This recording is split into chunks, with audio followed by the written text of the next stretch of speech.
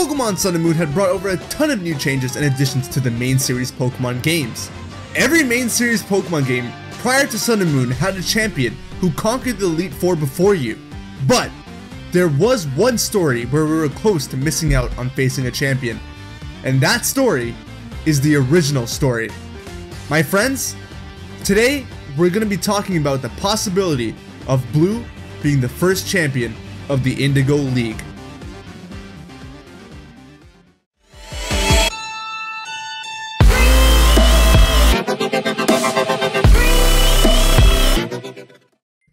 What's going on, guys? HybridHero here. Thanks for tuning into the video. Regardless of if you're a new or old viewer, the support means a lot to me. If you'd like to further help support the channel, then you can become a Patreon today. But if not, then don't worry, as your viewership is more than appreciated. If you enjoyed the video, be sure to hero punch that like button. If you don't, hit that dislike button. Let me know how you feel. But if you guys do want to see another theory video next week, then be sure to hit the like and view goal of 1,500 views and 750 likes by the end of the week from when this video is uploaded. Be sure to share the video around so we can reach the goal. Subscribe and hit the little bell icon if you want to stay up to date with all my latest videos. And beyond that, I hope you enjoy the video. Once you head towards the end of the main story in Pokemon Sun and Moon, you find out that the Pokemon League has been established, and head over to be the first one to conquer Alola's Pokemon League. After you beat the Elite Four members, you enter the Champion's Chamber, only to find out that you really are Alola's first champion. Sure, you do have to end up fighting Professor Kukui, but he's not the champion. He just challenges you as a final battle to see if you're worthy of the title of champion or not. But besides that, Professor Kukui is just the one who created the Pokemon League. He even names you the first ever champion of the Alola region, which is the first time something like this has happened in any main series Pokemon game. Or is it? Yes, it's true, Sun and Moon are the first games where you're the first champion. However, a similar situation to this one has occurred in previous titles. More specifically, the original games and their remakes. From now on, I'm just going to be referring to these as Red and Blue. In Red and Blue, the Elite Four was meant to be the final challenge of the game.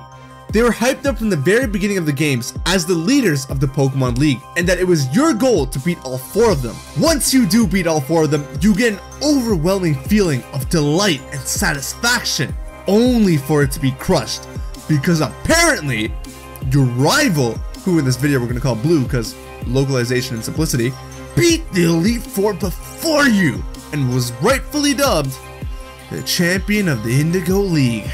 Oh, my blood's boiling.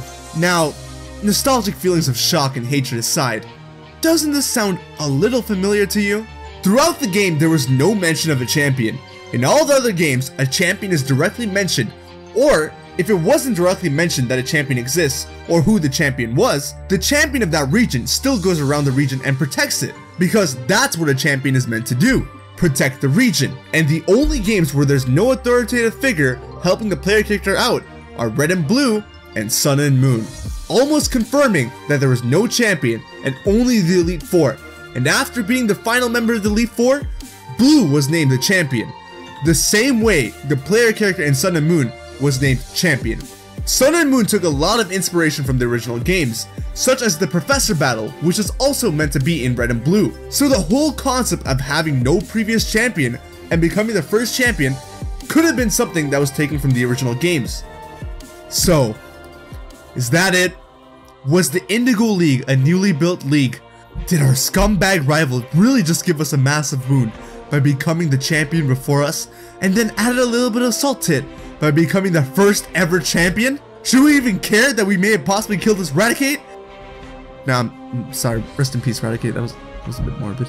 My friends, we should care about this Raticate, because your rival was most likely the first champion, but also not the first champion. Hear me out on this one. Clearly, there was no champion at the time of Red and Blue, but I'm sure that there were multiple champions prior. I say this because the Indigo League must have been around for some time. Unlike the Alolan League, gyms were already established and built around the region, which is already a huge indicator that the league has been around for some time. Also, in Saffron City, Sabrina's gym was only recently considered to be the real gym of the city. Prior to her gym, it was the Fighting Dojo. The two had to duke it out to see which gym was superior, so there was conflict between the two, meaning that again, they must have been around for some time. Finally, when Oak comes to congratulate you, he's aware of the Hall of Fame and all the other fancy league stuff, as if he's been through it beforehand. And sure enough, while they are different, the manga tries to follow the games relatively close, and in the manga, Professor Oak states that he once was the champion of the Indigo League. Regardless of whether you want to take the manga into consideration or not, it just seems strange for Oak to know so much about the league, and heck, he even has a champion level team that was meant for the after game. His team and his knowledge of the league without directly being involved in it definitely makes me believe that he was once champion at one time as well.